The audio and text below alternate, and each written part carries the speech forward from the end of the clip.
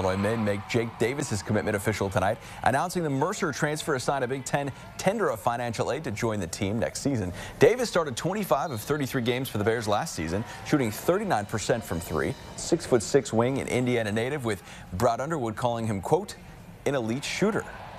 Another good shooter for the Illini, Luke Goode. He will be the elder statesman on next year's team. Coming off a junior season that saw him play every game, the first time in his career that's happened. Goode led the team from beyond the arc, making 39.6% of his shots. He was second on the team in threes made with 61. All in all, a solid production from Goode, who says he feels encouraged by his play. You know, it's a blessing. You know, thank the Lord every day that I get to play this game healthy and be a part of this team. So, you know, it was a great season. You know, obviously this one stings, but, you know, in a couple of days when we look back on it, you know, we'll be talking about it for the rest of our lives. So. As of now, Goode the only senior on the roster for next season. That will change with the transfer portal. Just interesting. That's how it's playing out right now.